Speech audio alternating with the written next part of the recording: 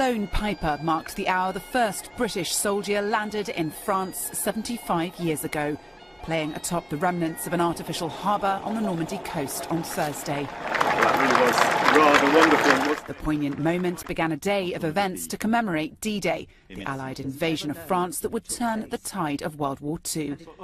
Ageing veterans and world leaders gathered at Vers-sur-Mer to inaugurate a British memorial to those soldiers who lost their lives.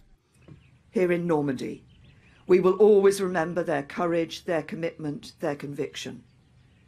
And to our veterans here in Normandy today, I want to say the only words we can. Thank you. And a service of remembrance was held in Bayeux Cathedral.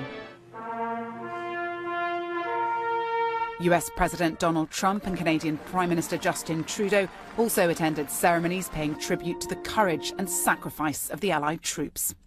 The lives that they gave, the sacrifice that they made, did not just win a battle.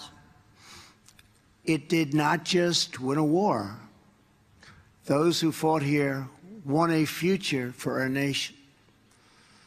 They won the survival of our civilization.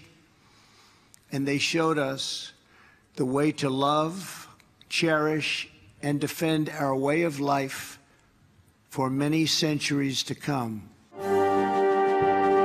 More than 150,000 soldiers landed on a 50-mile stretch of coastline under a hail of German artillery and machine gun fire.